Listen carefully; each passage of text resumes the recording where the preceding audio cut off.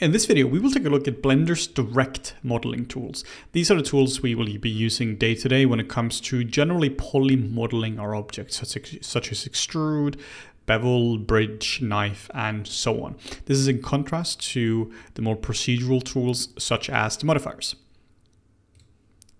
Now, the first thing we will take a look at is how can we actually delete things in Blender. This is a little bit of a quirk of Blender, and we just have to talk about it before proceeding. Now, if you select some of these polys just by going into edit mode, hitting the tab key and simply just selecting the polygons with the left mouse button, now you hit the X key and you can see that we have already brought up the pie menu for deletion. This is in contrast to if you click, for instance, the delete key, now you get up the old menu for this. But regardless, the information is the same in either one of them.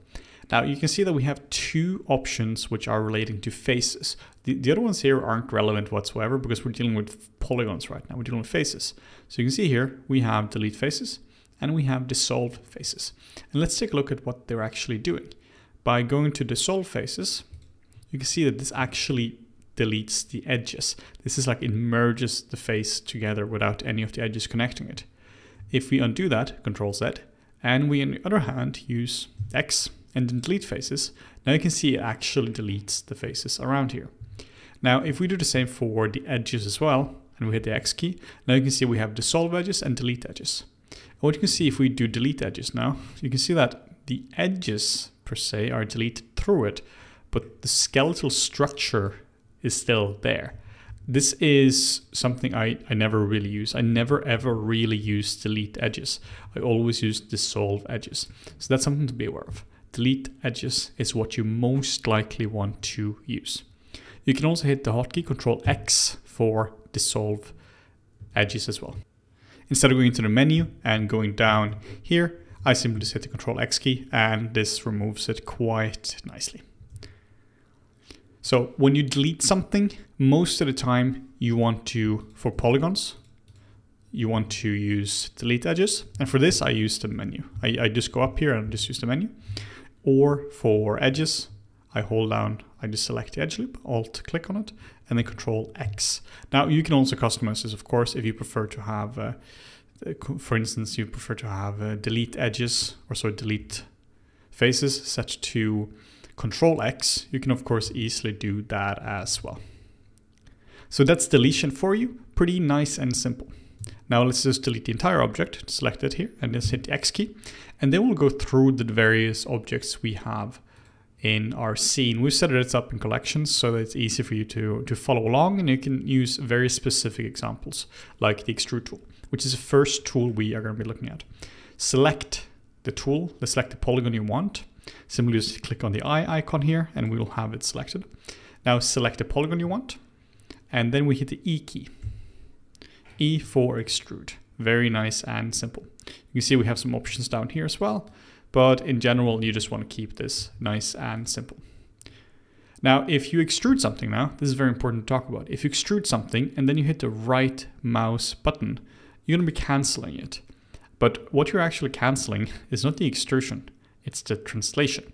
So let's say you're doing an extrusion now. Now you're creating bad geometry because let's scale it down. You can actually see that the extrusion is still there. And this is one of the key mistakes people make when they are modeling in Blender. They extrude up like this, and then they extrude and they right mouse button and they're like, all right, it's fine, because they assume it's fine. And then they extrude again, and let's extrude again, and let's extrude again, and let's just insert a loop here. So now you can just see that this line here is darker than the other ones. And this is due to the fact that you now have geometry exactly on top of each other. You can also find these tools under the left mouse button as well. You can find all the tools we're talking about either here, or you can find them under the different menus up here as well, if you prefer to do that, or if you want to use this menu here as a starting point for your hotkeys. For instance, here you can see extrude faces. You also have more extrude tools under here as well. You see here current is set to extrude to cursor, but you can also just quickly set this to extrude region, and that's the same thing as before. Another cool little tip as well for this is a tool they recently added. I'll just have to add a loop here. We'll talk about this in a second, how to add a loop. But if you now select a polygon here and set this to extrude manifold. See what happens now. It actually removes it down. It actually just scales it in like so. It creates bad geometry, but it's really cool for concepting. It's a very powerful tool if you want to move something down like this, instead of having to go in and out and start to cut and all that. This is fantastic for concepting, as you're now just creating really cool extrusions in your model like so. This is when you care more about the shape. So extrusion, very simple. Select a tool, hit the E key, and just move it up. You can also scale it down with the S key, and you can move it up and down with the G key. G and Z, and that's going to move it up and down like so. Then next up, we have extrude cursor. Now if we take a look at this as well, what this will do, this will extrude to our cursor. And if we go into, if we select the polygon, and then we go under here, which is extrude manifold currently, and we do extrude to cursor. Now, wherever we click now, this is where it's going to be extruding to. And this looks a little bit chaotic, and in this case, it very much is.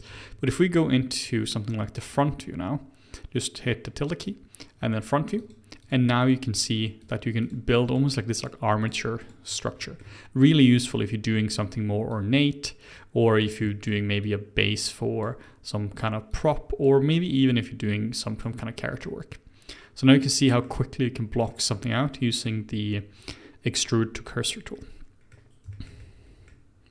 Then we have extrude along normals. Extrude along normals is really handy. Let's say you want to add some thickness to this, not in a procedural sense using modifiers, but you actually want to add thickness to it. Select everything, go ahead in the A key, and then we can go under this menu here, and we can do extrude along normals. And now you can see we have this little gizmo, which allows us to do this. Now, so if we can do this now we can extrude it out, and now you can see that we have some nicely extruded normals. A little issue now is that you can see that the normals are really soft. So what we can do, we can go into the object mode, hit the tab key for that, right mouse button, and then shade flat. And now you can see we're back to this nice shaded flat view. This is normally how I prefer to work in Blender when it comes to models, because I'm seeing it in an honest fashion. But if we undo a little bit now, and we select everything, and then we extrude this inwards, you can now see that we have to flip our normals. You can also see that there is a quick little button for that here, but this doesn't do exactly what I want to do. So what I can do is I can just commit to this, hit the A key, now everything is selected, then I can hit the spacebar, and you can search for flip normals. And now you see where we have a command. The spacebar is really useful. This can be used in a case where, for instance, you don't know exactly what the hotkey is, or you don't know where it is.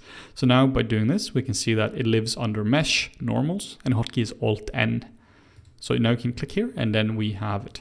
Which means if you want to find this in the future, you can go under mesh, normals, and you can flip.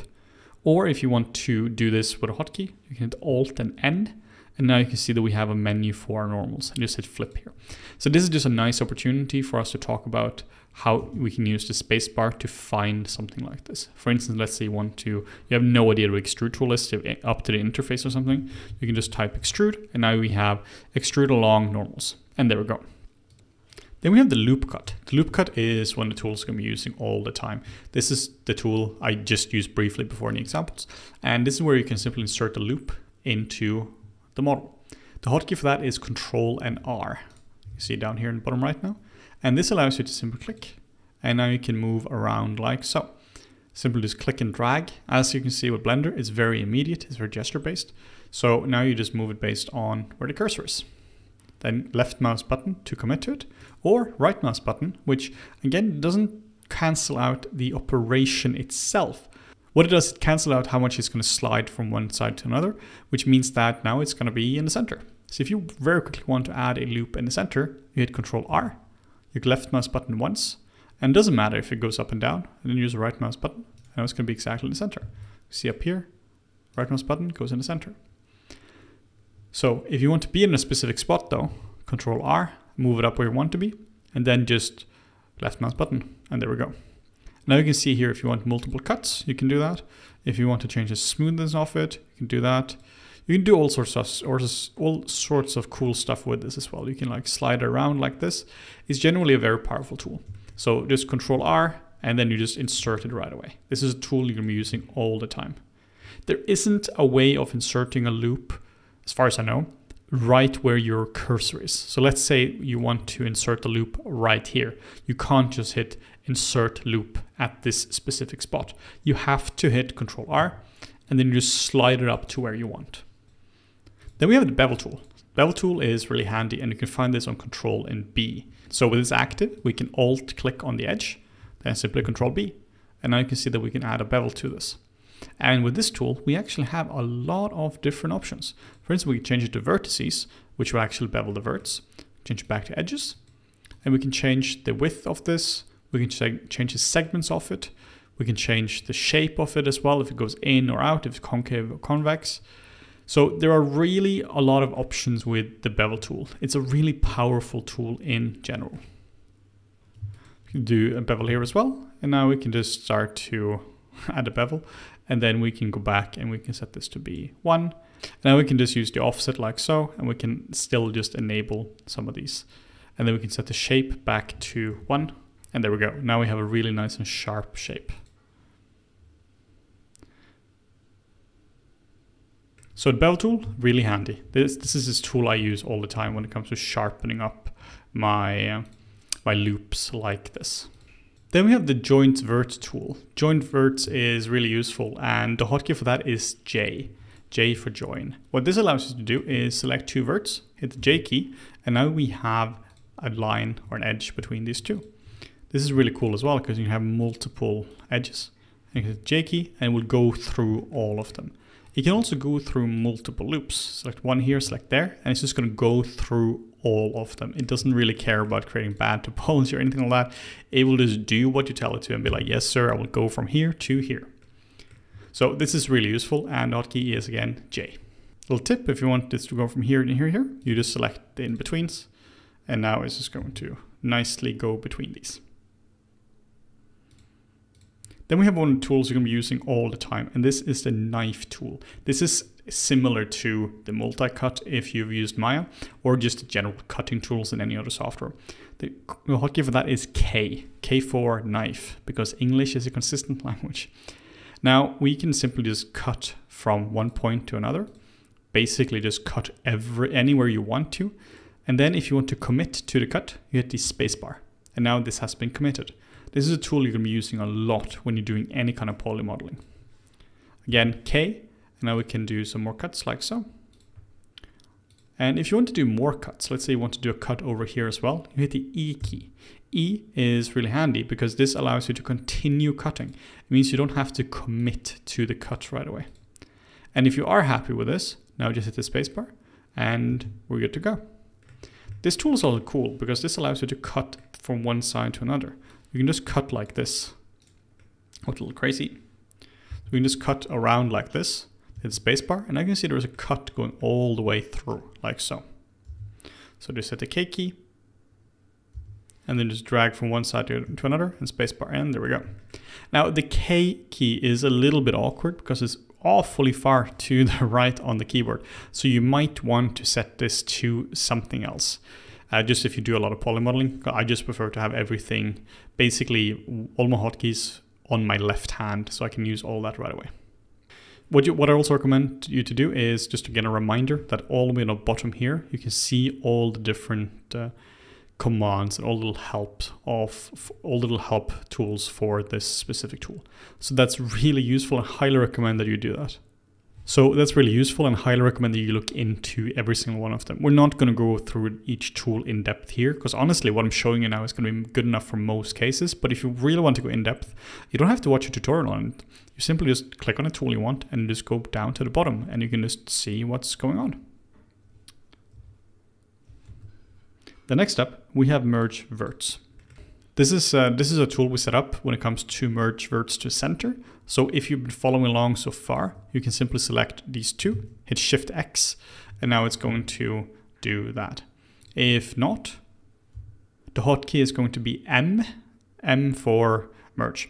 And so now we can do at first, we can change this to at center, we can change it to first, at last. So this is just a really handy way. You can also do collapse, which collapses to the center.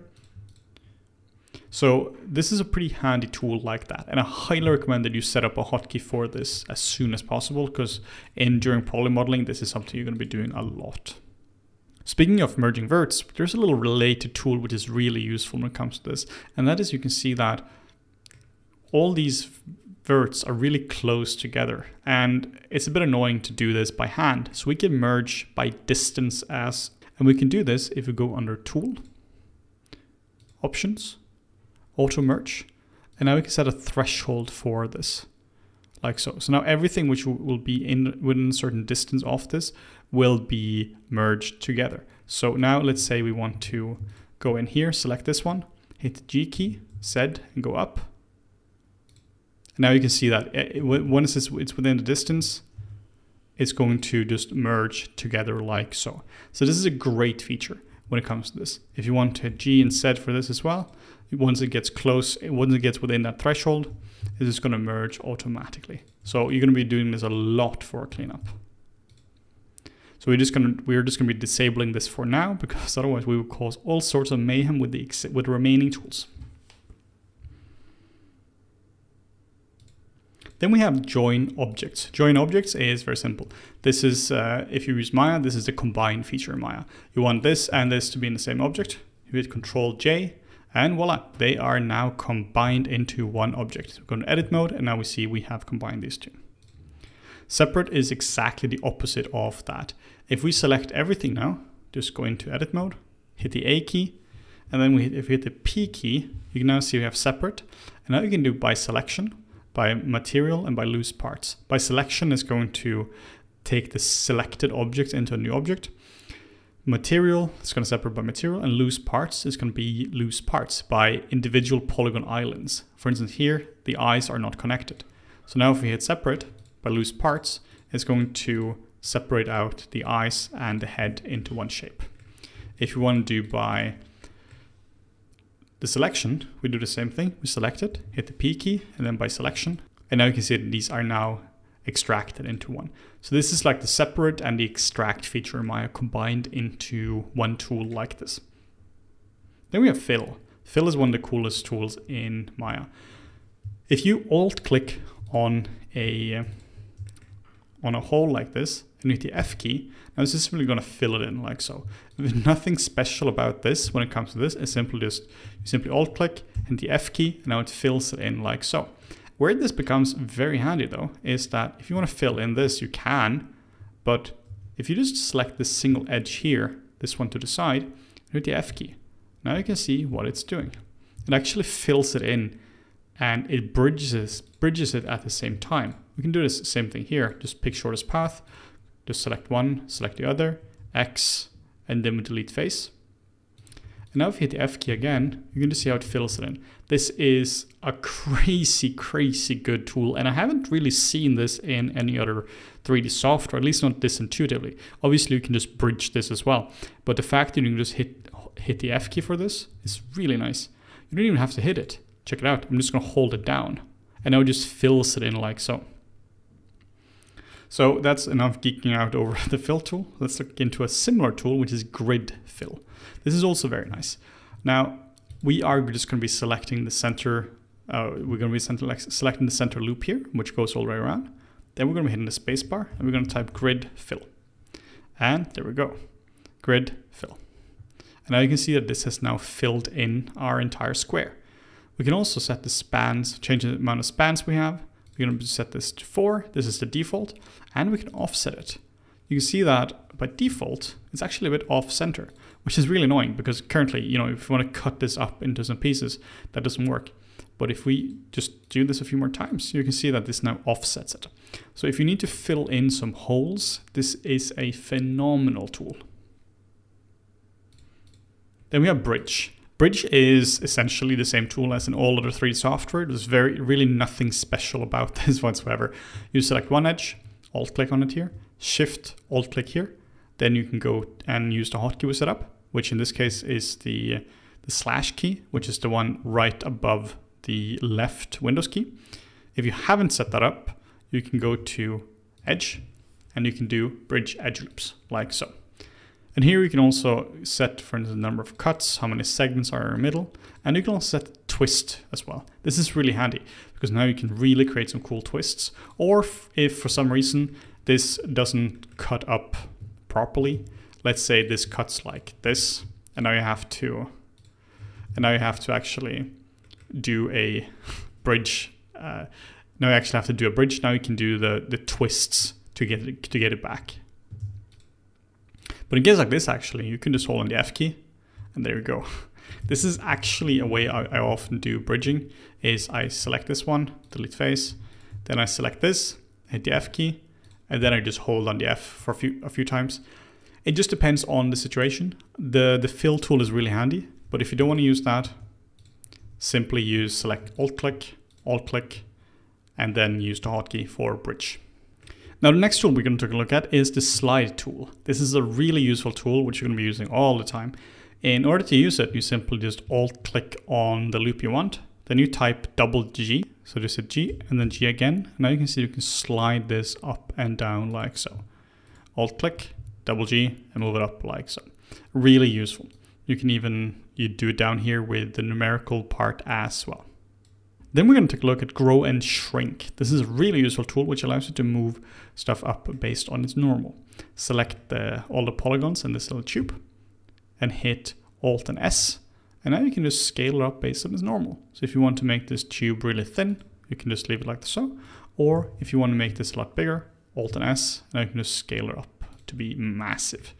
So a really handy tool in order to basically scale things up and down based on its normal. All right, the last tool of the direct modeling tools are going to be repeat last. This sounds a little bit like Maya, but it's not, unfortunately. It's not as powerful as Maya, but it's kind of in the same vein.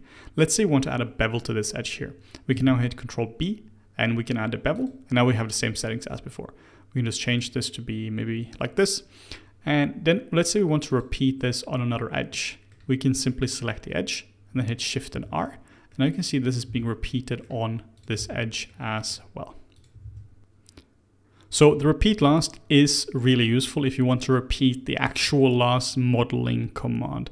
I honestly don't tend to use this a whole lot, but it's still pretty handy to know about. There are times where you really just want to repeat exactly the same last thing as you did before, and now you can do that, Shift R, and it was just going to repeat the same thing as you did before. Now let's talk quickly about proportional modeling. This is what's known as soft selection in other software. If you want soft selection, you can simply just hit a vert like this, just anything, just have any selection. Then we can go up here and you can see we have proportional editing. If you click that and use the G key now to move stuff around, now you can see that we have a fall off. And now you can just move things around like so. And you adjust the fall off with the scroll wheel up and down. So now we can just very easily and nicely just move this around like so. So we know from before that the eyes of the monkey are not connected to the rest of the head. So let's say we want to only move those or move everything apart from the eyes. We can go and select this vert, go up to the settings here, and then we can enable connected only. And now we can start to move this around like so. And now you can see that only the connected parts are actually being moved. So with soft select, it's very nice and easy. Proportional editing, as it's called in Blender. Select the move tool, hit the O key to enable or disable it, and use the scroll wheel up and down to change the influence, and then go to the settings and use connected only if you want that. You can also change the presets here as well for the curve, but in general I find that the smooth is more than enough. Then the very last thing we are going to talk about is going to be duplication and instancing. We've already briefly talked about duplication, and that is done by Shift and D. But what if we want to instance our model? We can easily do that as well if we hit Alt and D. Now if we move this up, you see that these are now the same model. But if we change one of them, this is also going to change around as well. So that's how we do instances in Blender. We'll talk a bit more about instances in the data, where we actually talk a little bit more about how to actually, how it actually works under the hood. But as a quick teaser for that, the way you stop an instance is if we go to the data object properties, which is the green button here, It says object data properties. And then there is a shield and there's a number 2. This shows how many instances there are. So if you do Alt D again, it's going to be 3. If you do 4, 5, 6, and so on. So if you want this one to be on instance, you simply click on this guy right there. And now all the other ones are going to be changed, but this guy is going to stay. If you want this guy to be on instance, we simply click here. And then this guy's also on instance. Well, all the other guys are part of the same happy instance family. So that's it for the modeling chapter. We have a lot more cool things when it comes to modeling later on, particularly when it comes to modifiers. So I think you'll look forward to that as well.